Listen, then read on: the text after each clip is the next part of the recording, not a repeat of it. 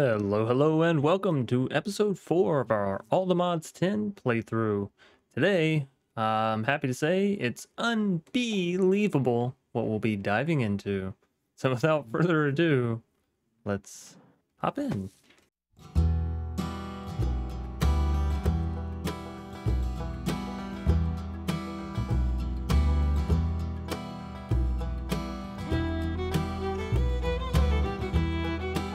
So yeah, outside of that really horrible pun, I was like, you know what, I don't need to pre-think of a pun before starting this intro. I can think of a bee pun on the fly easy enough. Lo and behold, apparently not. Anyways, today, ladies and gentlemen, we're gonna be trying to get into bees, or rather trying to get them into some hives, if you know what I mean. Now, I have already done one sort of cycle of this, if that makes sense. Well, more than one cycle, but I've started breeding some bees and gotten the hang of things before just coming into this episode, but I've not done it as I typically do, where I'm at the end and I'm like, hey, this is what we did, this is how we're doing it, yada yada yada. So that being said, we've also done a few other things in between episodes, because I still wanted to make some, you know, decent progress with things. So we do have a reactor from Powa. Now, it's not the highest one. Typically, y'all know me, I don't like to really make these large contraptions unless I'm going to go ahead and make it, you know, like a spirit or at least a niotic. But I figured, you know what, the blazing has a generation factor of 10,000 FE per tick. That's pretty good, and it's something that it's like, it's easy. Really, the only thing you need in this is the uranite and the water, but we have coal constantly being pumped out. We have redstone constantly being pumped out. It has an automatic mode, so it'll actually stop using all of its power. As you can see right now, it's not even being used. And yeah, so it's really not a bad bet to get into Powa and just invest a little bit. And you may be saying, Chance, you're also using Powa in your other playthrough right now in Project Architect 2. And I say, yeah, well, you know, somebody make a damn power mod that's as simple as Powa and provides as much, all right? And then we'll start talking. But most of them, if you want to get 10,000 FE per tick, it's not just build this block and then replicate it or, you know, upgrade it essentially, because that's how the reactor from Powa works. You start out with the starter with some uranite, which you can energize, raw uranite, or even uranium ingots.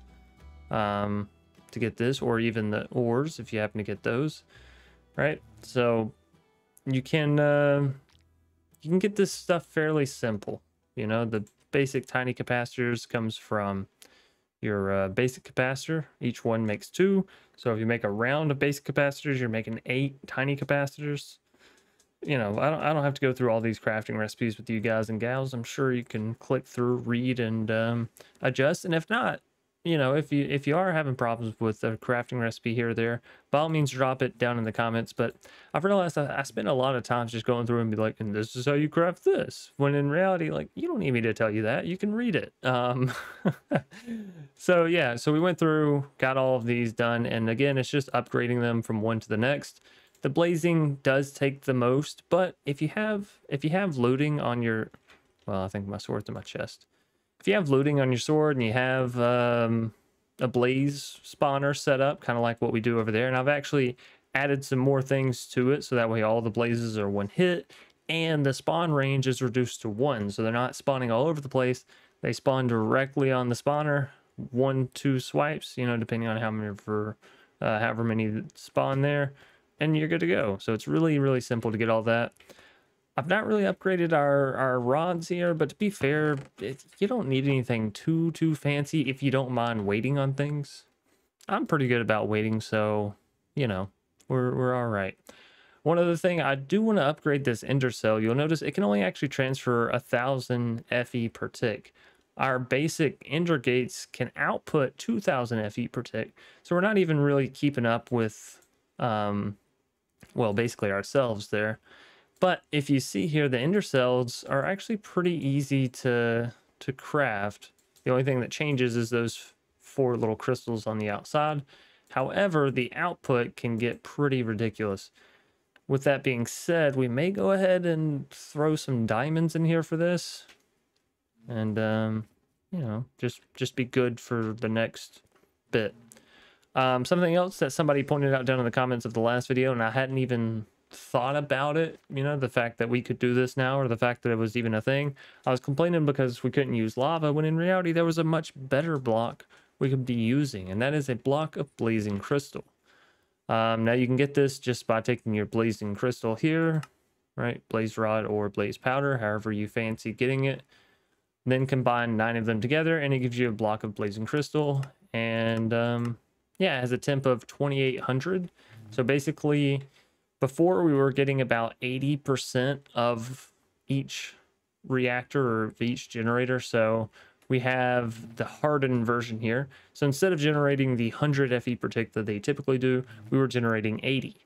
Now, however, if you click on this and you go to heat sources, you'll see that lava is at 1000, magma blocks at 80. So just count 1000 C as like baseline. That's 100%, 80%, 280%. So now we're doing 2.8 times whatever the amount says that it's going to generate. So this says 100, we're generating 280 for each one of these. So pretty good, because those, I mean, I added a couple more. We have 1, 2, 3, 4, 5, 6 now. 6 times 280 is like, I don't know, rough estimate, it's above 1200. So we're getting roughly, let's just say how much power's actually making somewhere. Here it is. We're getting 4.6 from this because we don't have it maximum efficiency. Also, as it heats up, it gets less efficient, and I don't have any solid coolant in here like snow or ice, which hopefully we solve that today. But still, 4.6 times, you know, 1300 plus, we're doing pretty good on power, and I'm feeling pretty confident with leaving that alone for a while. So that's why we're going to be moving on to bees in this episode. Outside of those two things, I don't think we've done too much. I upgraded the spawner over there, and I can, well, we'll go see that whenever the sun comes back up. Inside here, did I do anything? I took down some contraptions. Oh, I did go fishing and get Neptune's bounty. So we have the Neptunium bow, which I don't know if it actually does any additional damage or if it just makes arrows go smoothly through water. Because, yeah, I'm not gonna lie, maybe that's not the best added effect. I don't know about you. I'm just not firing arrows too often in water. And don't get me wrong, maybe it's partially because they don't fire straight, but, you know, I don't think we really did anything else in between episodes. It was a little bit of a slower one because I was trying to get through, or at least most of the way through Project Architect. Oh, yeah, duh, Chance, the big purple wire. The other thing I wanted to do this episode, I was like, man, I feel like I'm forgetting something. Oh, so silly. And y'all were probably wondering about that contraption over on the right in there. That's right, that wasn't last episode. Sorry, dad brain, got a little confused. All right, so applied energistics is what we're going to be diving into today on this mod pack. And you'll notice that we already have a lot of stuff in here, or so it would seem. However, in reality, we're just making smart use of the tools that applied energistics will give to us. So you notice we have the crafting terminal up top with a wireless access point. Right? And we even have an infinity range booster inside of it because in this mod pack, it's really not that expensive. I mean, you know, follow the recipe, but it's nothing unobtainable, right? So if we take a look here, and I'll go ahead and favor it over here. We need 3 wireless boosters: iron, ender dust, certs quartz, fluix dust. Ender dust you can get, I mean, either by putting in the inscriber, or what I always do is just put it in the macerator, right? So that's easy. Wham bam, thank you ma'am. So get 3 of these, which just means you need the recipe twice. 3 netherite ingots, which we already have since we went to the nether and we're using our digital miner. Aluminum gear and 2 enderium gears. So let's take a look at this. We need 8 enderium ingots total, and we can get that from smelting enderium dust, which we can get from using a hammer, 2 ender pearls, 3 lead dust, and some platinum. So obviously lead, we already have a lot of. Platinum, I just went down mining. You just go look for it. I don't recommend going through the modern industrialization route because, well, it does say you can use both dust. But the reason being is that this will want you to turn it into platinum hot ingot using the EBF and like go through a whole nother process. No, they actually have this one, this mod pack. So some dust in some categories are NBT tagged, I guess is the best way to say it. So like you can use any platinum dust here. However, you can only use lead dust from the All the Ores mod, which means you have to get it by doing this. You can't put it through whatever the pulverizer is for modern industrialization, because I always forget the actual name. It's not Macerator, that's what it is. So you can't put this through the Macerator. It'll give you the wrong lead dust. If you go here, it's going to give you modern industrialization dust, and it's not going to work in the recipe, or at least it didn't for me. This may be different for you. Perhaps they've updated it, hopefully. Again, I'm in the beta version of the pack, so there's going to be some kinks, some bugs, some here's, some there's, and they're definitely still working on it. Anyways, so Enderium, lead, platinum, ender, really easy. And the nicest thing is you get 4 dust from this one recipe. So you just do this twice. 6 lead, 4 ender pearls, very easily obtainable. I would probably say platinum might be the most difficult for you to find, but if you just go down there and you just start fucking shooting through some stuff, you know, with your mining gadgets, it shouldn't be impossible. We found it, well, hell, I can show you where I found it in my mind, because I'm pretty sure I still remember the, like, physical location. Oh, you have a good sense as far as a Y level, at least where I found it. I'm not saying it's guaranteed.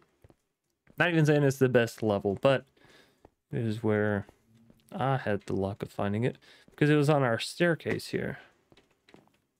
Nope, that was silver. I think it was right. Yeah, oh yeah, it was right here. You can tell because now there's a big hole. So what is this? -3. So it's actually in deep slate. Yeah, very, very easy to do all of that. Combine them all together, smelt them down. The gear is really easy. You just need an iron nugget in the middle. And then lumium, equally as easy. Glowstone dust, we already have. Silver dust, and tin dust. And again, you get 4 from this recipe. Make sure you're getting it the right way, because again, tin you cannot put through the macerator. You have to use a hammer on, which is a little annoying, but you do what you got to do whenever you want the things you want. And infinity range booster at not that much power increase is certainly something that I want, because you'll notice here, range infinite, energy usage 9 AE per tick. If I take this out, we're down to 8 AE per tick. So, right, huge. One extra AE per tick, and the range goes down to 16 meters. For reference, okay, that means I can't even use this thing standing over here. I think a block is 1 meter, if I'm not mistaken. So, yeah, you know. And if you want to link your terminal, if you're wondering like, oh man, how do I use this thing? You have to have a wireless access point on your system somewhere on your system, and then put your little terminal up in there, and it'll say linked. That one always fools me whenever I come back to Applied Energistics. I'm like, why is this damn thing not working? Well, you're not using it right. Anyways, now on to the second point. No, I don't have huge discs down below. That, you know, pretty good statement for most of life, really.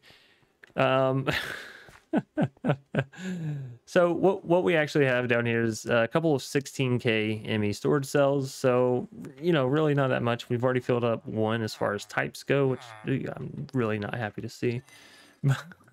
That's kind of why I'm holding off on making any big ones, because I need to sort through the garbage, the nonsense. I need to put stuff in its place, essentially, and more so over, I need to create some custom storage using the advantage of the storage bus.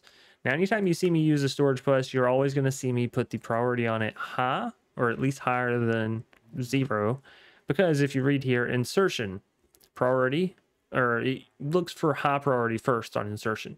So as I raise this, whenever we put something into the system, it's going to say check for the high priority first. This is 5, right?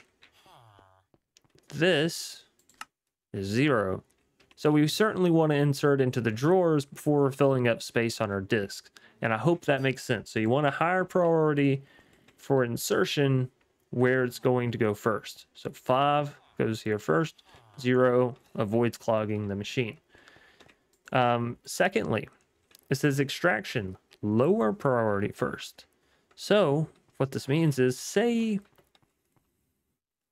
we had this system up and going before I did all this, which is exactly how it played out. I had this up, and then I decided, let's add some storage drawers that I can fill up with random nonsense that's maybe not automated, but I'm still going to have a lot of. So let's say somehow I got this onto a disk. I don't know an easy way to do that right now, but just play pretend, okay?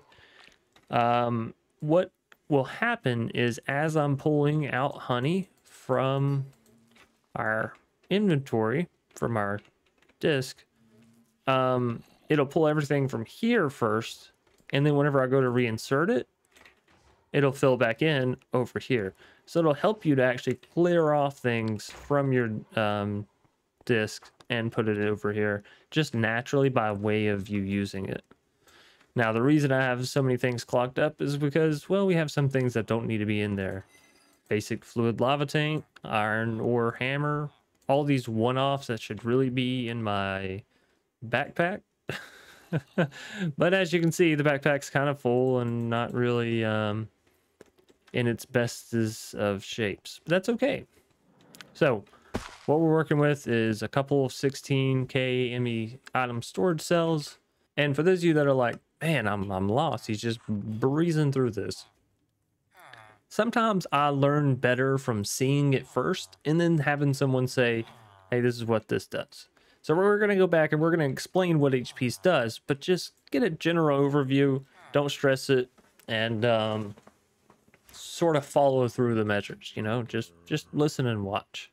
So we have 3 16K storage drives, which just 16K is how many bytes. So 16,000 bytes, as you can see there. I'm not sure the entire conversion of what a byte is. So let's see here. We have 800 or 8,268 bytes used here. If I pull out a stick, 8,268, pulled out one stick, 8,268 still used. Okay.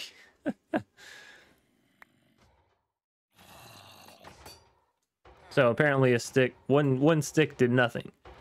Let's see if I take out a stack. What was it? 8,268. A stack took out 8 bytes. So 8 items of a type equals 1 byte.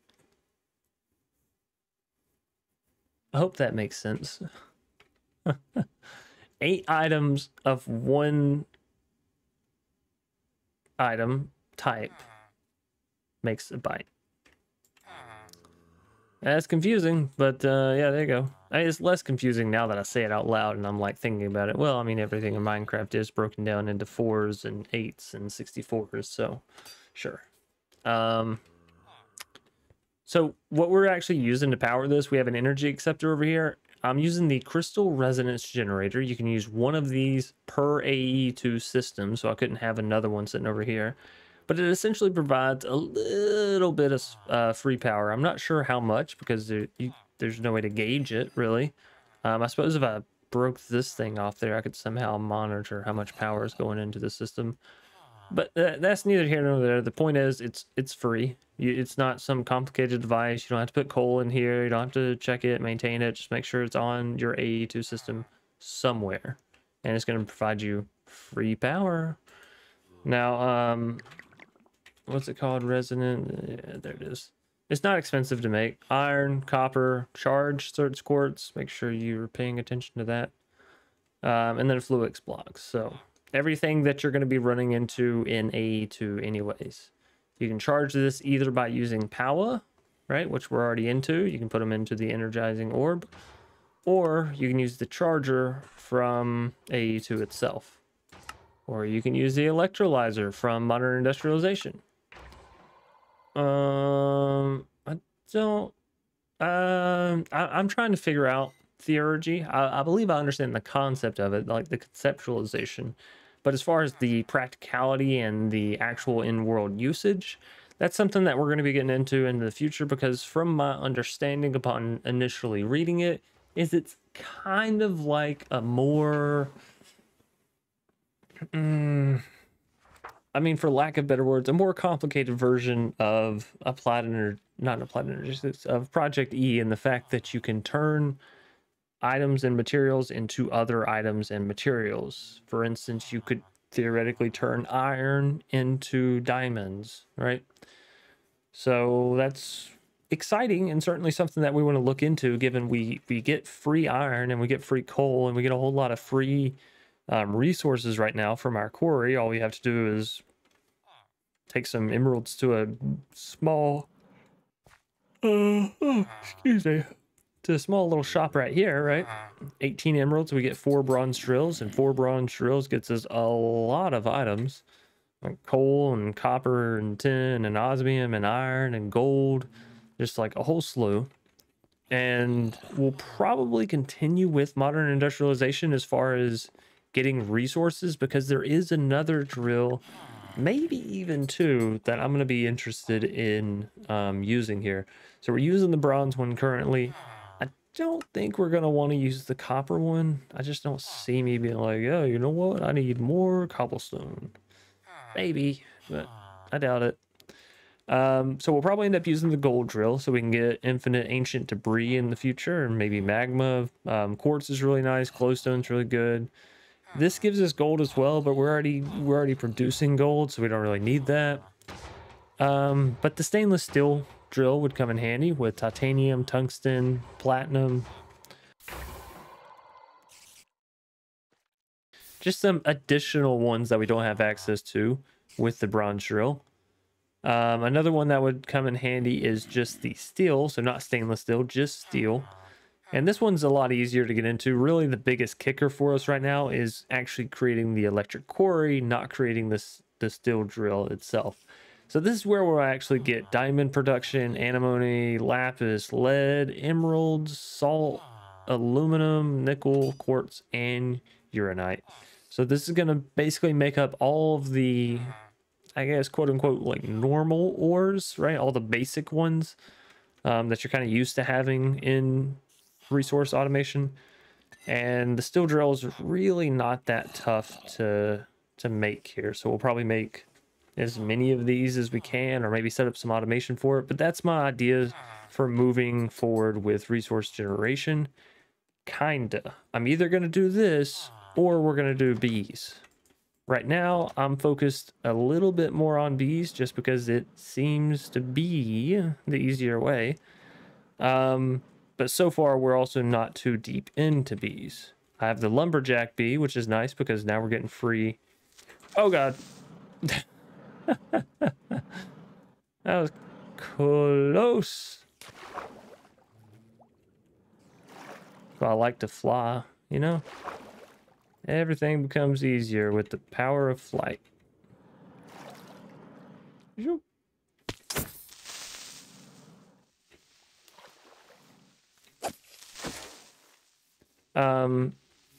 So yeah, we have this auto wood being produced, and we're also still getting wood from over here. So we're kind of double dipping in getting oak logs, which is good because I really hate to go out and mine trees in a mod pack. It's like, how do you make me feel the worst about what I'm doing and make me feel the least successful? And I only have 1 lumber bee in there. Honestly, I should probably go get a couple more mating, because why not? You know, we can afford it.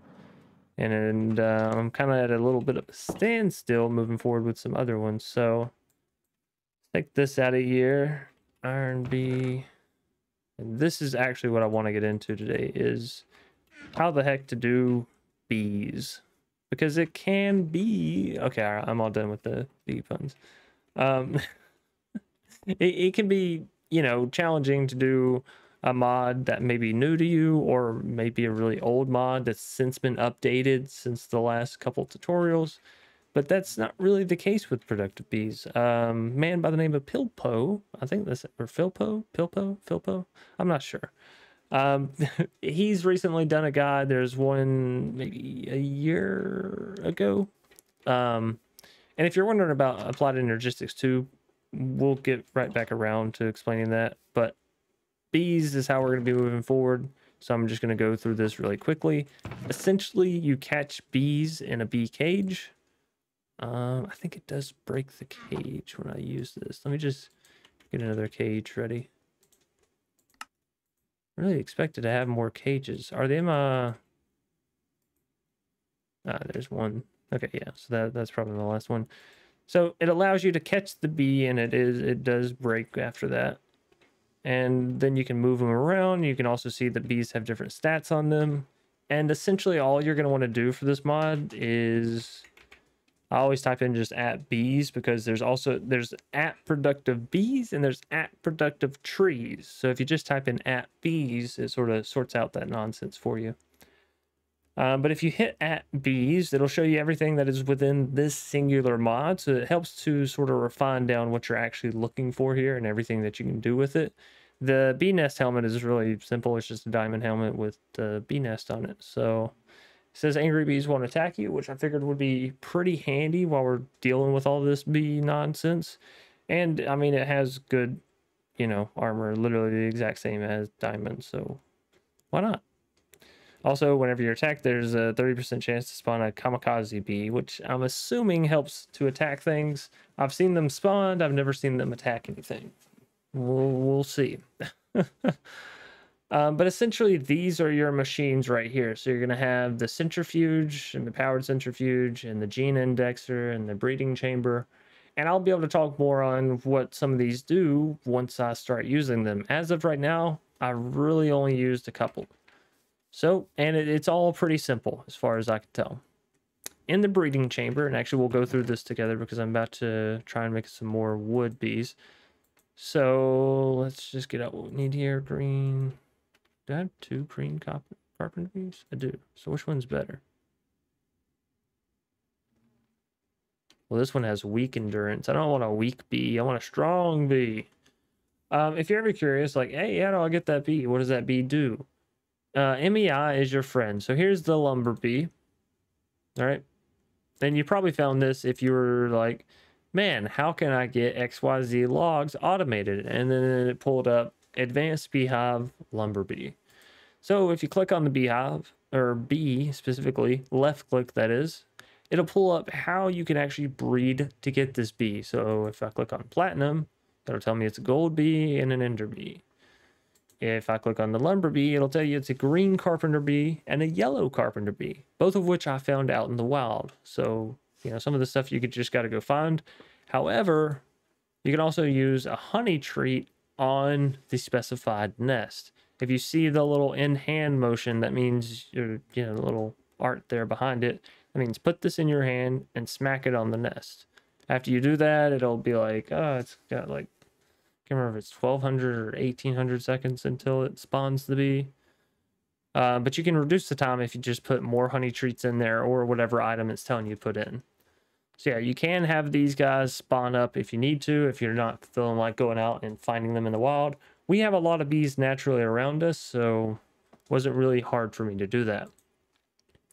Then it just takes flowers, so it's going to tell you what item you have to put in order to breed it.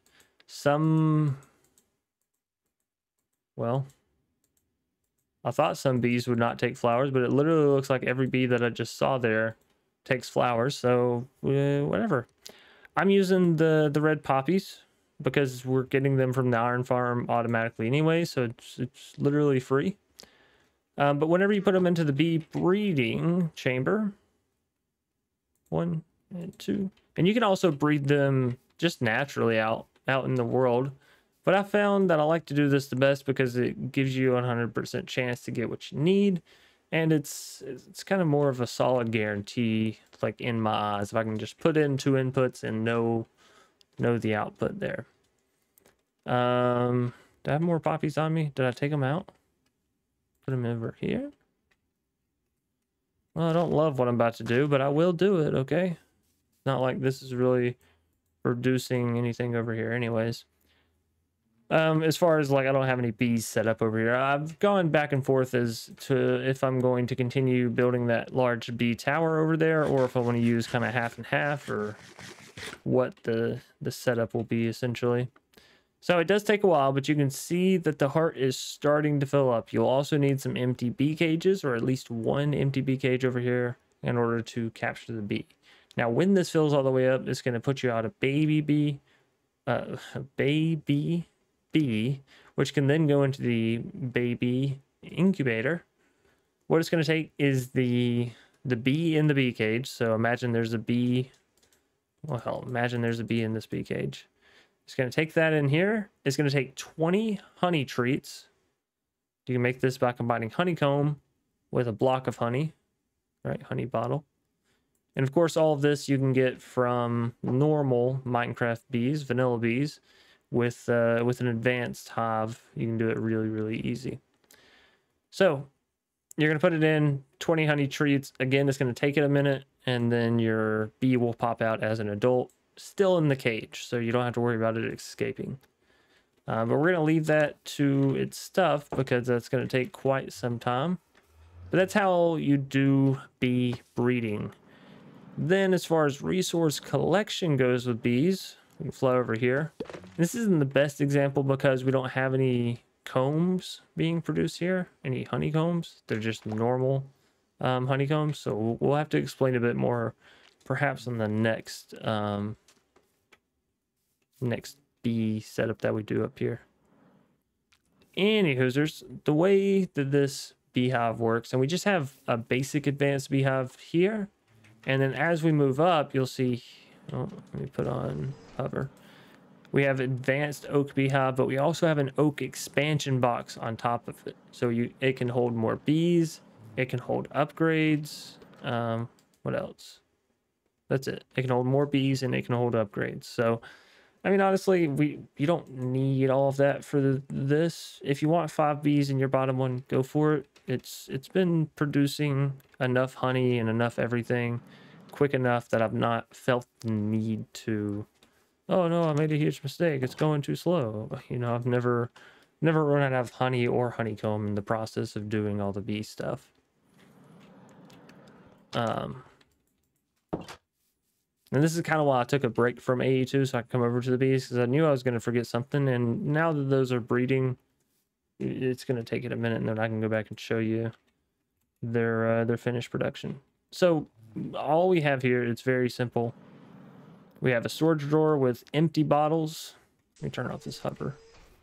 It is the red wire. It's pulling out, out, out. It's going into the beehive, and then it's filling up this slot right here. Then coming out of the beehive, you can see the yellow cable.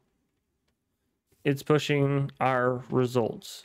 So the honeycombs are made naturally. And if you don't pull them out, they'll just appear over here.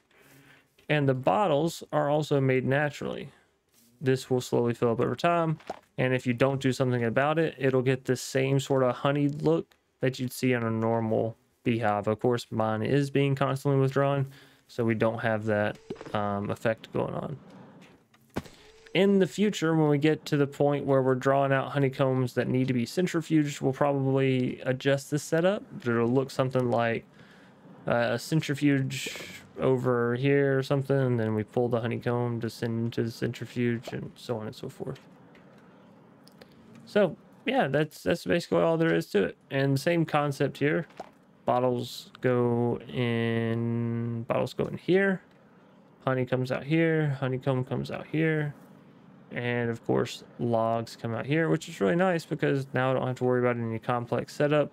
I'm working on getting this one lonesome bee a friend, and then all will be swelling well, and we should be producing enough wood at a decent enough rate that I don't have to worry about it anymore, or at least for the foreseeable future. All right, sorry. So with that out of the way, that's basically everything that I've done with bees so far. We'll go back and get the bee from over here. Let's see.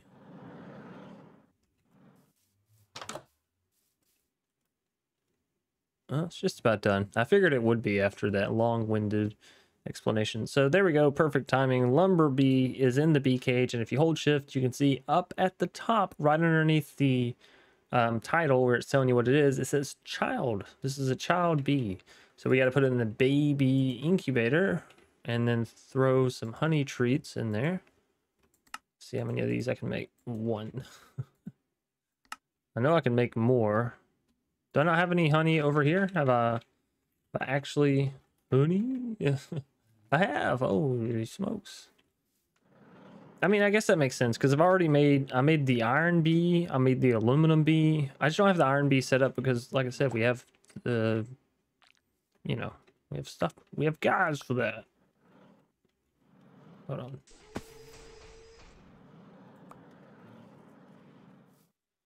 All right, and then while I'm right here, let's just go ahead and do this. And that.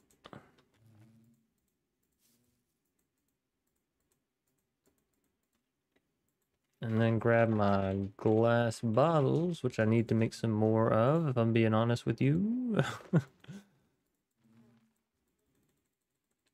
make another stack. I just went and gathered all this glass and then I just used it all, so I'm sure you can understand why I'm a little hesitant to give it away. All right, so there are 64 in there. That's more than enough for glass. Let's throw all these in here. There we go. Then sure. Throw some more honeycomb into the system. Oh shit, I didn't mean to throw the honey treat in there. It's fine. And now we have another 6 blocks of honey, which should be more than enough to get us our honey treat that we need, because you only need 20, like I said. 1 more, boop, and 1 honey to spare. I hate using hover across the water because it just takes so long. I found what works the best is kind of getting up high and then using vector and looking low in order to blast over. So that's the lumber bee. What is this? Oh, this is a water bee.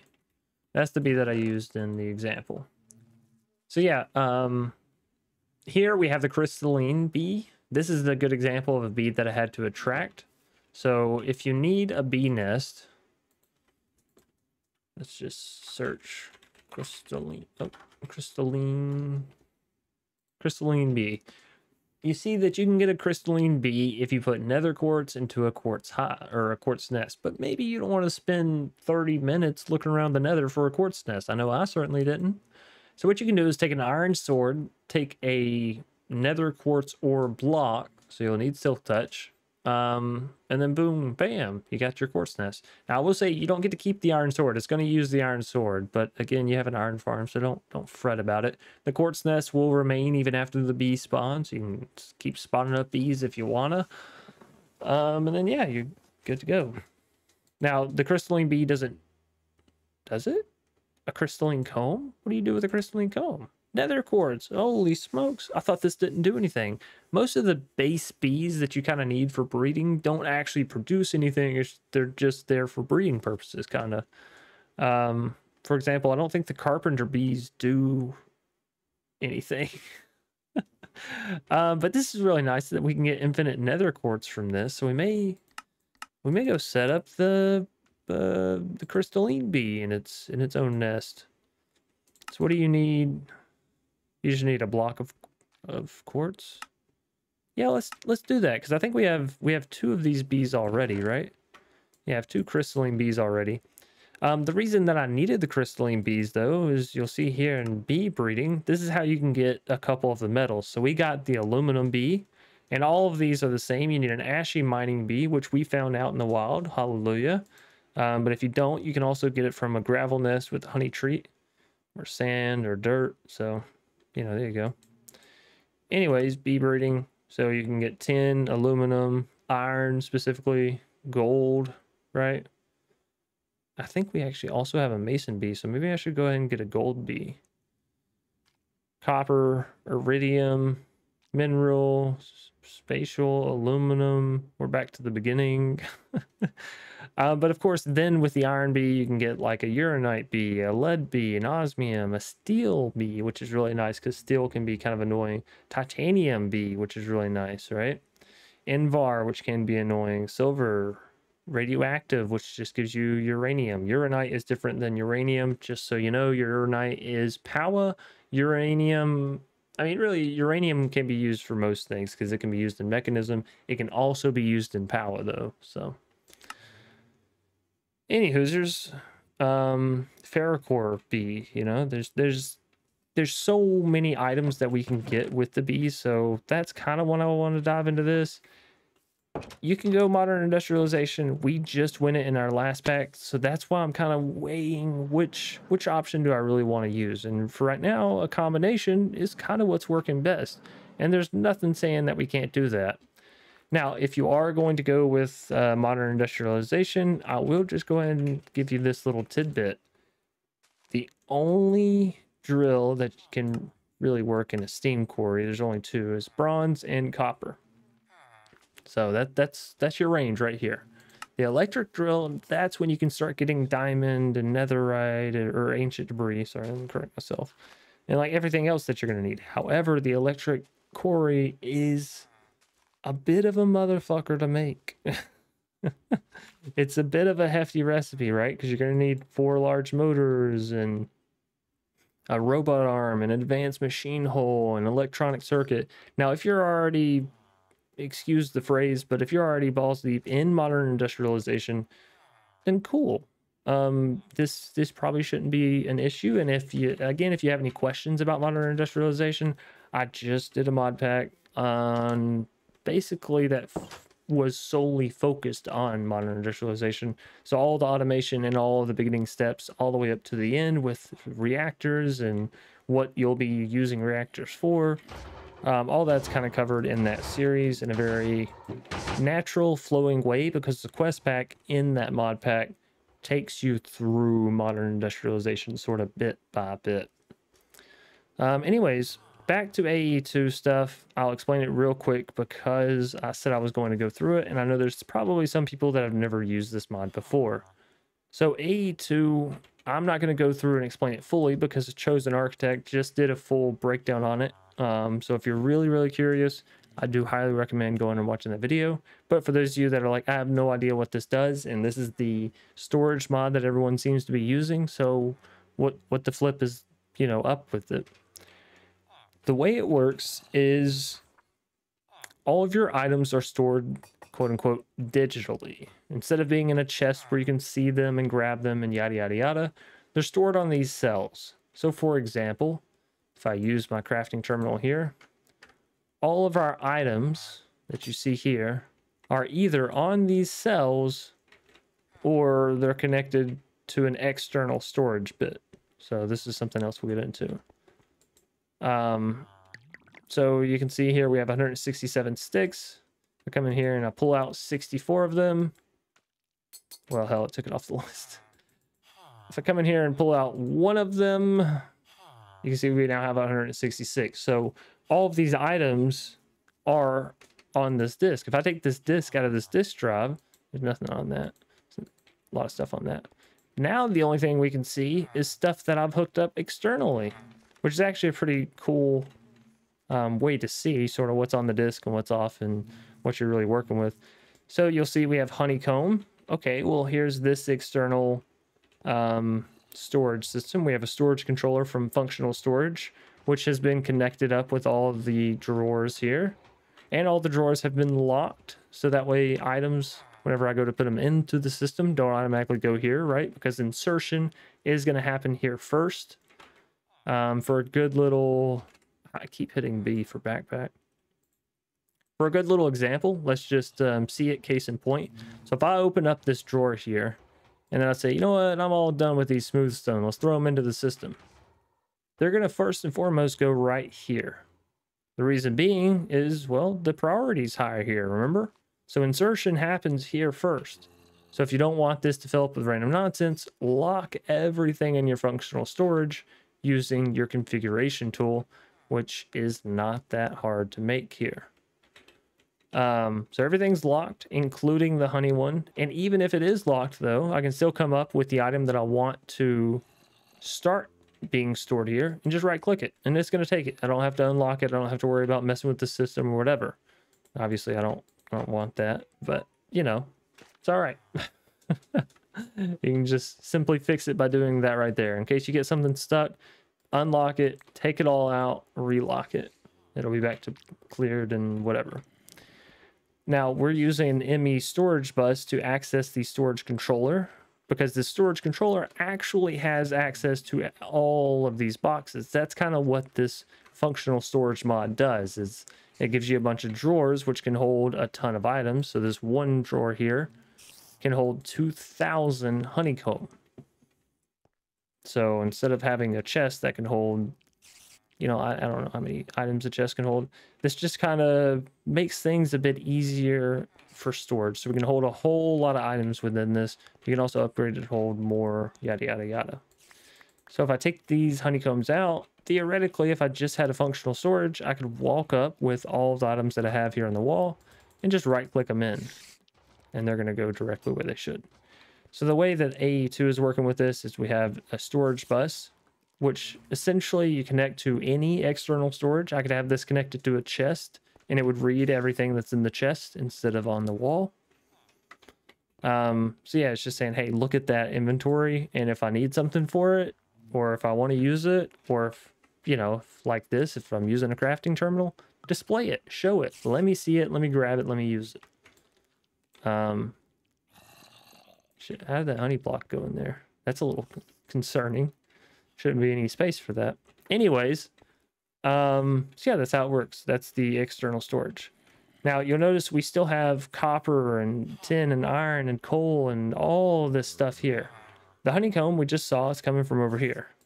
Everything else, all this stuff, this is actually being stored elsewhere. So let's throw all this back in. And let's come over here. Just follow the cable. It's messy, but that's okay. This is another... Okay, Vector, you're fucking with me.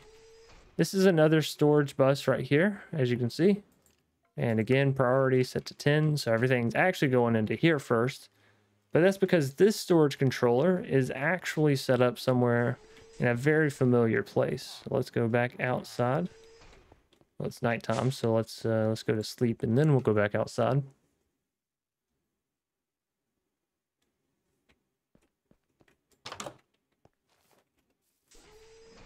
Oops, let me switch those.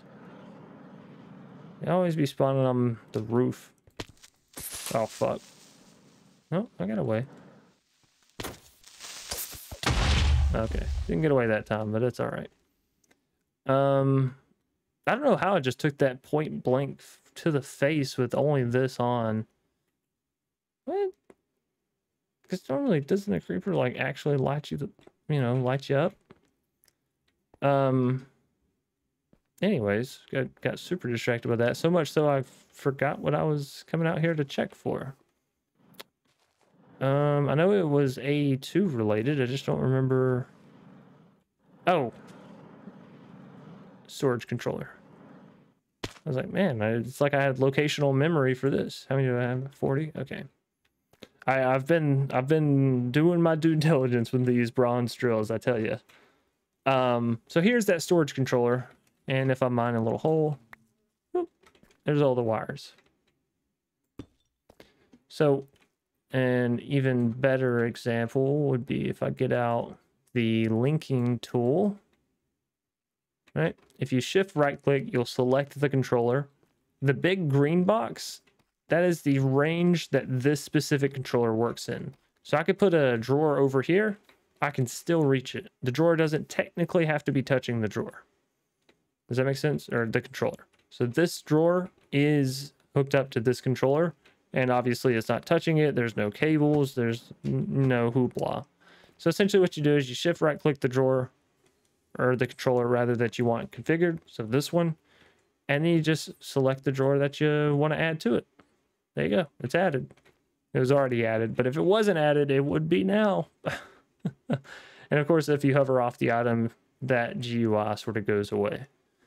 So real simple there. And again, these are all locked up. And this is just, you know, same thing as before. This is still everything just coming out of the Steam quarry, getting macerated down, being processed, and being shipped on through. I have, of course, upgraded these as well to both have void upgrades and gold upgrades from functional storage. These are made pretty simply by adding a lot of blocks together. Right?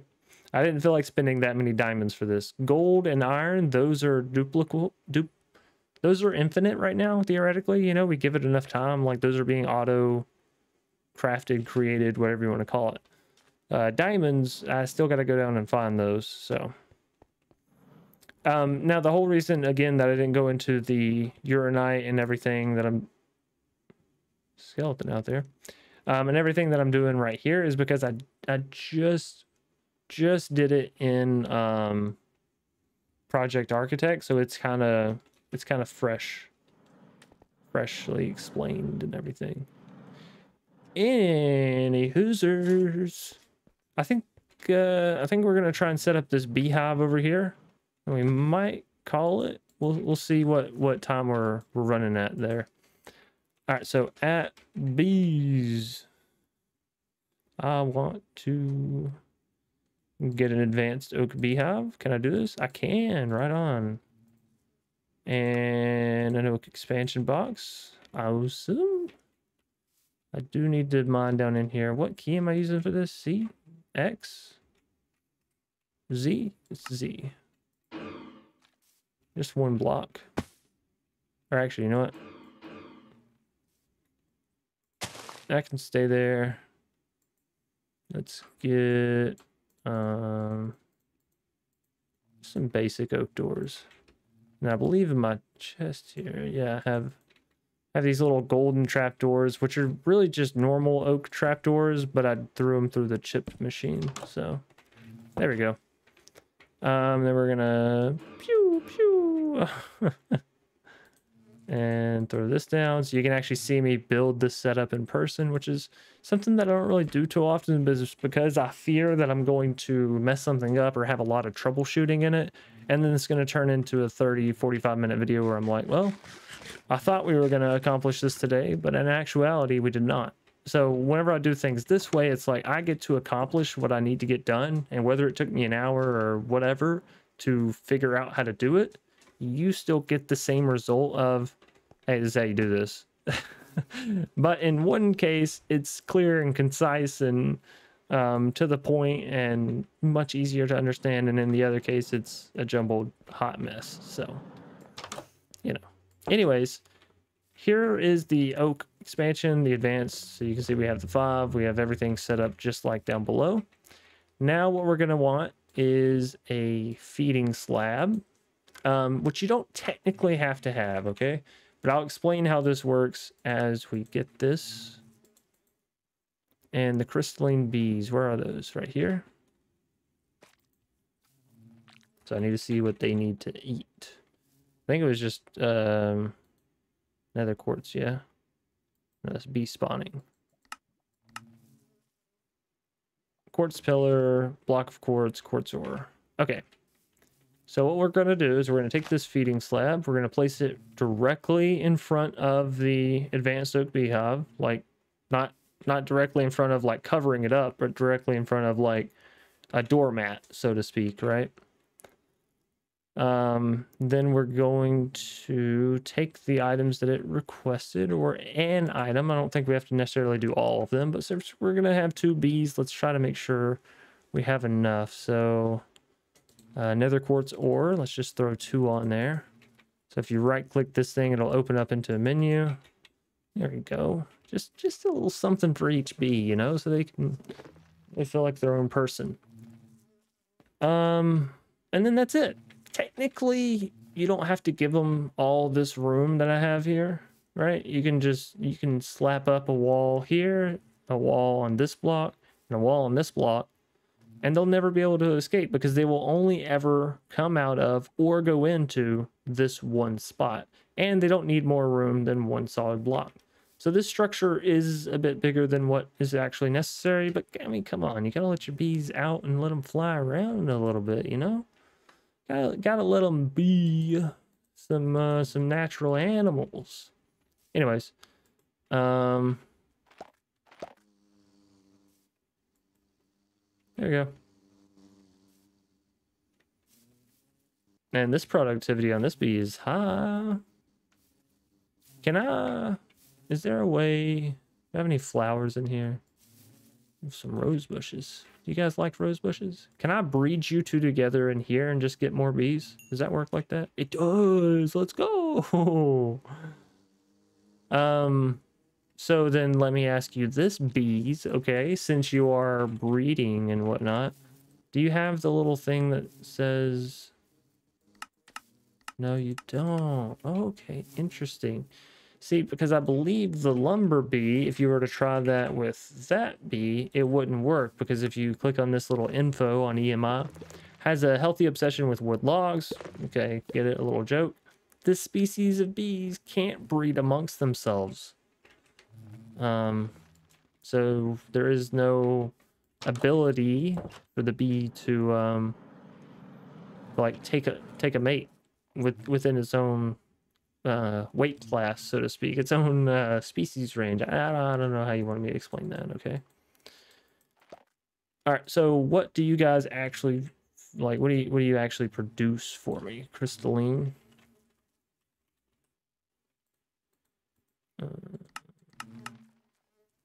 Just a crystalline comb. I'm gonna assume you also make honey, right? Well, let's see. Let's here's a good experiment, because last time I just sort of kept setting up drawers until I thought I was good. What we're going to do this time is we're going to do it smart, and I'm just going to put a chest out here, and we're going to see what all outputs we get from this. And of course, I think we'll also still get honey, so maybe we still want to insert some glass bottles into here.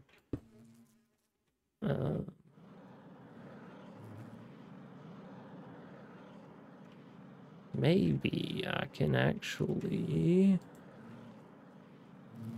Oh, there it is. I was going to say, I know I still have some red item pipes in here. Maybe I can actually... Oh, too low. How low can you go? Too low? I don't want to hit the flow. Alright, so let's take out and in. And now I can just use this one drawer for both beehives. That's good. Now that has glass bottles. Right on. But we're also going to need more glass bottles in here. That's okay, though. So yeah, now we'll... oh, there it goes. So I guess that was it. We got 7 crystalline comb. And then, of course, you can take this to make a crystalline comb block, which I'm not sure what that does. Or you can break it down in a centrifuge to get 3 nether quartz, some wax, and 100 millibuckets of honey. So what's the comb do? 12 nether quartz and 400 millibuckets of honey. Okay, so it just does more of the item you're actually trying to make. But this says one goes into 1, and then 1 turns into 4? Oh my god. I'm just sitting there wasting my jetpack fuel. Oh goodness. Way to scare the shit out of me there, Enderman. He's dancing? What is he doing up there on the map? He's just spinning wildly in circles. Yep. Alright. Get your... Oh, I'm sorry. I embarrassed him. Yeah. I ain't gonna lie, Bubs. You should have been embarrassed by that. So that doesn't make any sense. Okay. The recipe's just reading wrong. So then that doesn't do as much as what I thought it did. So 1 gets you 3, or 4 combined together gets you 12. So it's not a better conversion. But I think there's a bee upgrade where you can have the machine just put out comb blocks instead of the other ones, right? Let's see. At bees.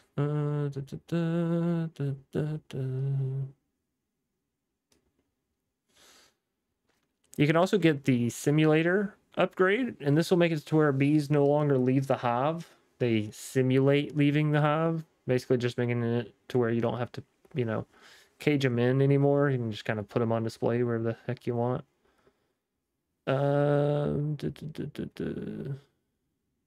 Actually, you know what? I know that you need this one to... Nope, that's for the simulator. Where is it?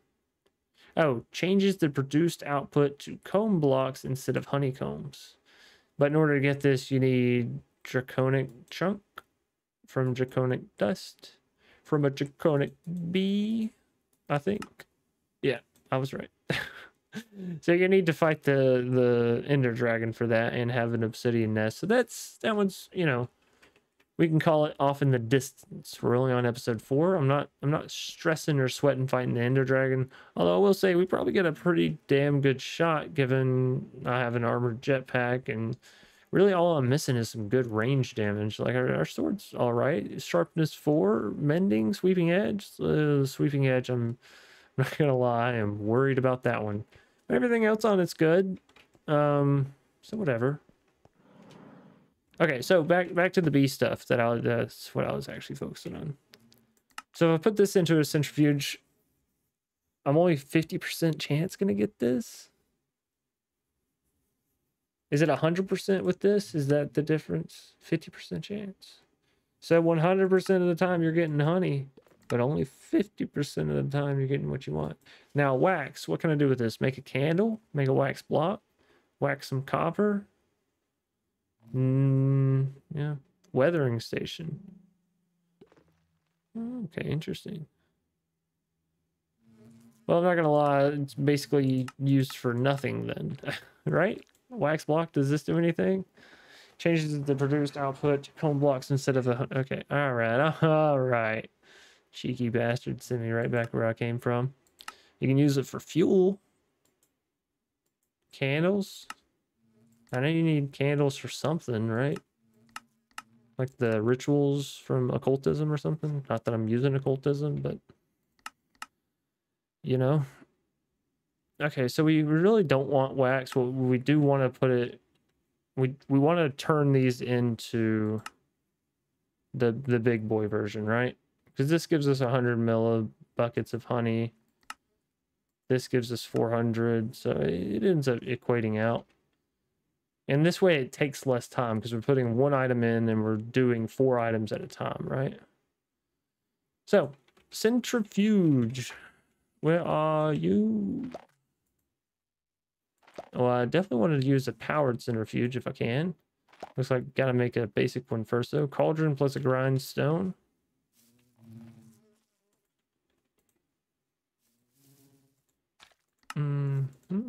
And oh, I'm missing stone. Where's my pocket storage? I got a pocket full of blocks. And I'm not gonna say what rhymes with that. I think I needed some slabs for this specifically. There, we'll throw the stones in. And yeah, there we go. All right, centrifuge. And then to make the other bit, well, hell, I guess I can just hit U on you. What? I know I have some basic capacitors. Where are my capacitors? Oh. Well, I guess you just live in our house now with us because you have a block, which means you're not going to despawn until I look at you one day and then I got to murder you. Wait, did it? There they are. I knew I should have had some basic capacitors. I'll say that. How about that? Powered centrifuge. Woo! We got it. Now, hopefully this bad boy works rather quickly. Where do we want to put this? I mean, honestly, probably on this same network over here. I do want to combine these as much as I can. Apparently just once. What? That's gross.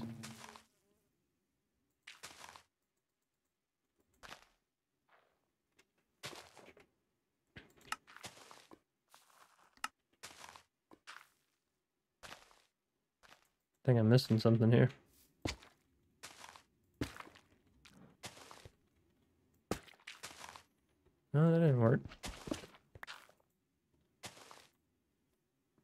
What?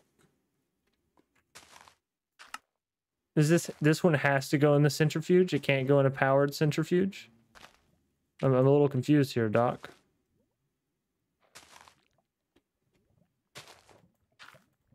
Yeah, it's just... No! I don't want that stuff. Also, we just put 3 in and we only got 1 nether quartz out. But I managed to get 3 wax. I tell you now, I'm not excited about it. So wax is a guaranteed thing, and yeah, it is only 50% chance for this nether quartz. Also, I can't put the honeycomb block in there, so maybe there's something up with it. My goodness, is it actually 50% chance? I'm gonna... Okay, all right. So, I don't know how many blocks we had. What, 7? And we got 3. All right. It was close. It's real close there. But that's still not a bad little, like, we can automate that, right? We can pull out the honey and the wax and the items. Like, that's not too shabby. Interesting. Okay, ladies and gentlemen, I think that may be it. Oh, we're getting close on time. I really wanted to go find a snow biome on camera just to, like, you know, kind of explore with you guys. I know some people, they actually don't play mod packs. They just like watching it. And I you know, I kind of get that. It's like you get to watch someone else do all the heavy lifting, make all the progress, and maybe you still feel the joy that they feel when they complete it. I'm not sure. I can't speak for you.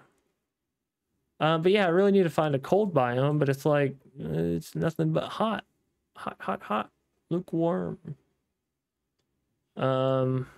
So maybe I'll just have to do that on my own time, because it's gonna take us a minute. Probably heading in this direction, kind of back towards... Well, no. Initial spawn was over here. If you're looking for the seed, I did drop it in one of the earlier videos. Might have been the last one, might have been the one before that. Anyways, yeah, we're going to go ahead and call it here, because I don't want to go on that whole big adventure. And, well, we got everything we want to do. Let me check in on the bees one more time just to see, like, what's production rate like? Because I've kind of been fucking off for a little bit, right? And I'll fix this setup here in a little bit. So, yeah, we get the natural honeycombs. How do we get the natural honeycombs? What's... You do that too? You do natural and crystalline, huh? You think you special or something? I guess so. I mean, honestly, 28 over here, but it depends. Like, this should theoretically be 14 more nether quartz, which is not bad production rate. It's not gonna have you immediately sitting comfy and everything in anything you do, but it's certainly not bad. And just for my peace of mind's sake, let's try this one more time. No. Not having it today, Junior. Okay. Simple question. Just because I'm a curious lad. Here is just a centrifuge, okay? All right. You're right there. No, come on. Why? But why? How does this work? Whoa, I'm in it. It's in me, maybe. I'm not sure. I can't shift click it in. So it just doesn't work? Does this need something special with it? That's a heated centrifuge. Whoa. So I have to use a heated centrifuge? You really got to be more specific on this stuff. This just says centrifuge, but down here it says heated. So maybe it has to be a heated one, which would mean we need an inactive dragon egg for that. That's okay. Yeah, nope, not happening. You know what? Take my tiny combs. How about that? All right. Wait a minute. This powered one. Powered one goes faster. That makes sense. Whoa, that looks cool.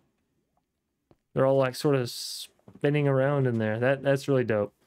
All right, I'm back on the side of productive bees. It seems cool. I don't know how much power that actually draws though. As long as it's not, you know, an insane amount, then that's very much very much well worth it. Look, trust me, Indy, can I call you that? You know, Enderman friend, Indy. I didn't want to wake up with my face in your ass, all right? That's not what I was looking for on this morning. But you chose to position. Thought I heard something. Oh, it's probably just the bees on my head. You chose to position yourself like that, all right? So really, it's you, big boy. All right, well, that's working. I'm happy to see it. I'm happy with the progress we made today. I mean, maybe. I'm just happy in general. Thanks everybody for watching. Hope this video in some way made you happy, not in a disgusting way, just in a... Make sure I'm not looking at my Enderman. Just in a, you know, completely plutonic, hope you learned something from this kind of thing. If so, please be sure to leave a like down below. I'm gonna segue out of that slightly weird spot I managed to wedge myself into. And yeah, you know, leave a comment down below if you have any suggestions on how to continue with bees here, other than, hey, Chance, you need to be confining them to a 1 block space, because hey, I'm gonna give them their freedom. Bees are important too. I was gonna say something, but I don't think it should be jested about, and so instead we're just gonna say bees are cool. And I cannot believe that I have... Yeah, all right, we'll stop there because I've made enough this episode. Thanks everybody for watching. Like, comment, subscribe if you're new here. You want to see more awesome content from yours truly. And as per the usual, I do hope you all stay safe, stay awesome, and stay crafting. Until next time, you be a beautiful... Last one, promise. Beautiful people. Peace out. Howdy. Future Chance here, just to explain this system behind me that I never really kind of dove into, and this is actually something that I didn't do last episode. So we did the tree farm, yes, true. However, I didn't really ever go over my modular router setup, how I got modular routers working, and how I have this, you know, 2,000 plus certs quartz just sort of casually built up. So real quick, we'll go through this for Applied Energistics 2. There are a lot of tutorials on this. Even Applied Energistics itself in its guide, wherever that may be. Yeah. Not sure where that guidebook ran off to. There it is. So if you need an example of this, there's also stuff in here. So let's see. Semi-auto certs quartz farm. Right, here's something with some growth accelerators, and it has an annihilation plane and all kinds of stuff, right? Just going to keep you set up. And there's also a simple certs farm, right? Very, very easy to set up. It explains it all. And there's the advanced, multiple barrels and yada yada yada. Our system works fine. So basically we have a flawless budding certs quartz. You can pick this up if you use a cardboard box, right? So set this down, shift right click. There's flawless budding certs quartz. Right click it with the cardboard box. Now I can pick it up and it's not going to break the block. But if you try to just break a flawless budding certs quartz, even if you have silk touch, it's going to end poorly for you. You're going to mess up the block. So trust me, throw a cardboard box on there. And again, cardboard is just made from sawdust. Sawdust you can get from the sawmill. And I don't know how to find the recipe quickly here, so we're just going to say look it up. So yeah, that's, you know, just pick it up with a cardboard box and you can move it wherever you want. Then we have a couple growth accelerators, all of which are assisting in the growth of the certs quartz cluster. So if I break this here, you'll notice that it's, well, one, going to go into the item collector, and that's kind of how we're doing this. That's why on our modular router, I don't have to have a sender or anything like that, because when it gets broken, the item collector picks it up and sends it over. It can't send it over because it's currently full, but it would if it could. Anyways, you'll notice that the quartz bud here actually has to grow into the certs quartz cluster as it just did. Well, this typically takes a rather long time. However, by putting a growth accelerator, or even better, 4, or even better, you could have 5 by having one down below, you get the ability to assist in speeding this up. And that's literally all it does. It takes some AE, and it speeds up the growing process. How much AE? You know, I'm not real sure. Not real sure. It looks like a little bit every so often, but that number's flashing too fast. Maybe it says 64. I'm not sure. I don't know. Anyways, so it's going to build this up and grow it over time. Then we have in here a modular router with a diamond pickaxe that has Fortune 3 on it. That's kind of important because it's going to break the block forest, and I believe these are fortunable, as in they are affected by fortune. So Fortune 3 pickaxe with efficiency. Efficiency doesn't really matter. If anything, I should have in breaking on here and possibly mending. But it's okay. The pickaxe is still healthy and fun, so we're going to leave it as is for now. Then we have a breaker module. This is pretty easy to make. You just make it with whatever pickaxe you kind of want it to have the stats of. If that makes sense. So maybe this is what I should have added. The, what's it called too? Maybe it's not even used in this pickaxe. No, I'm sure it is. I don't know. It's been quite a while since I used modular routers. I'm pretty sure you have to block in the buffer if you're going to use the breaker module, right? This doesn't just work all willy-nilly. Shit, maybe it does.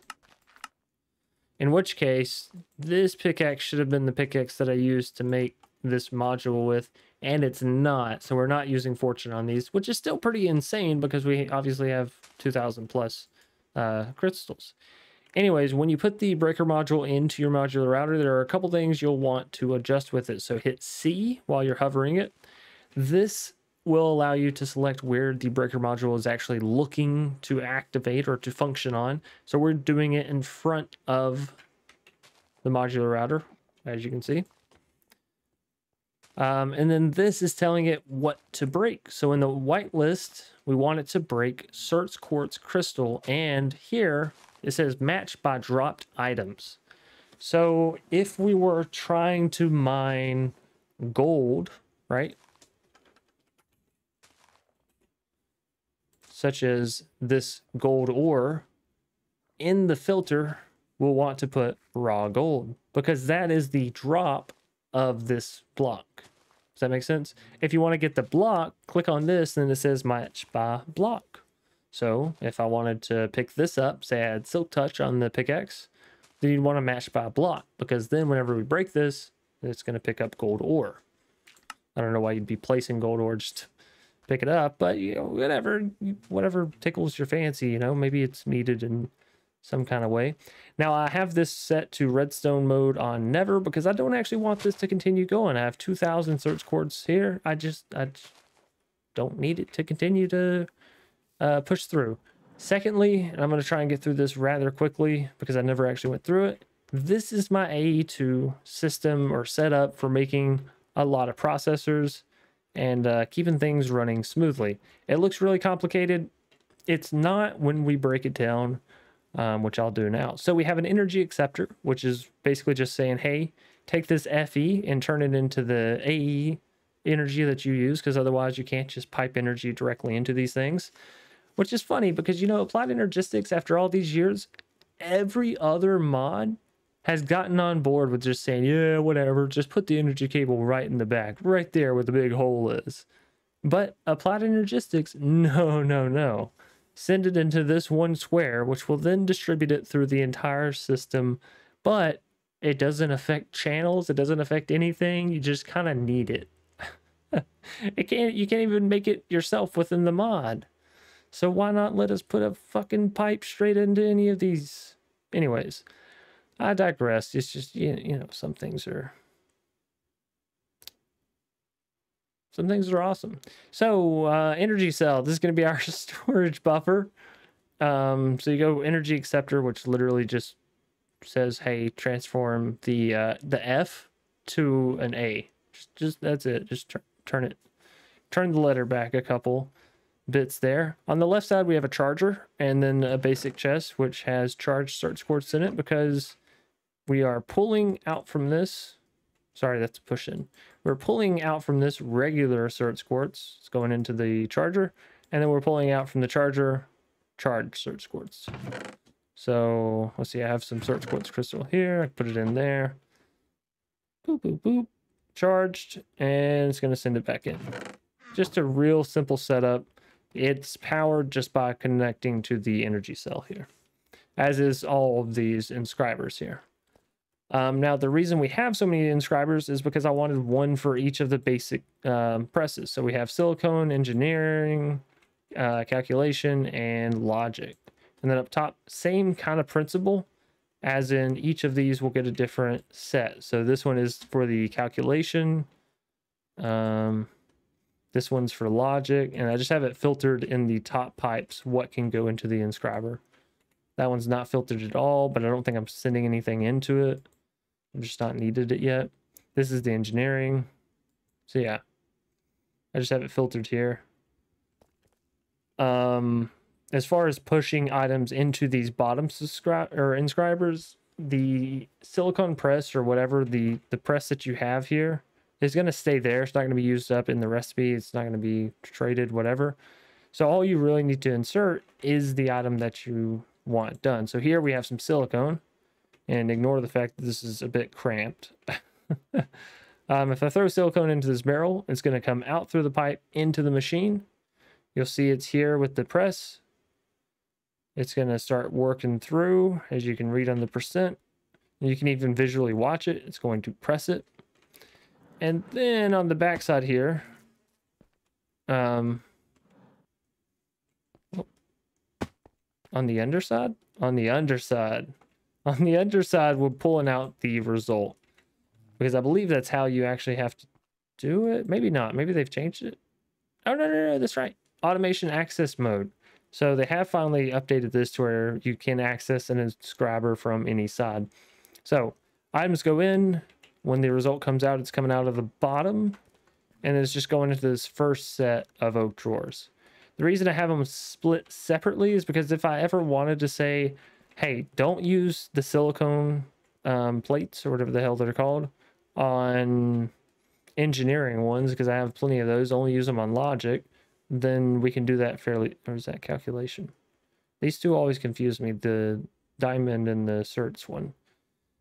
Anyways, not on what they actually do, just on what their names are. We also need to put some redstone back up top, because the redstone is what actually gets merged in with these to produce the final processor here. So if I take out one of those, well, I don't have anything working for me over there.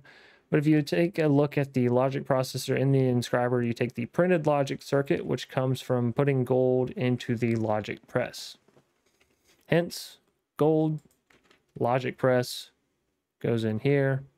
It'll make you this logic circuit. And then you can put that back into another inscriber, or the same one if you happen to have not made two, with a piece of printed silicone, which again, inscriber, silicone, printed, right? And then you get your logic processor. And these are just needed for getting into the actual storage components. So this is, you need what, one logic processor for a 1K storage component. And then if you combine 3 of these together, plus a calculation processor, well, now you have a 4K. And if you combine those together, now you have a 16K. Combine those together, 64K, and so on and so forth, right? It goes on for quite some time. But that just means you can store more and more items within your system. Not more item types, just more items.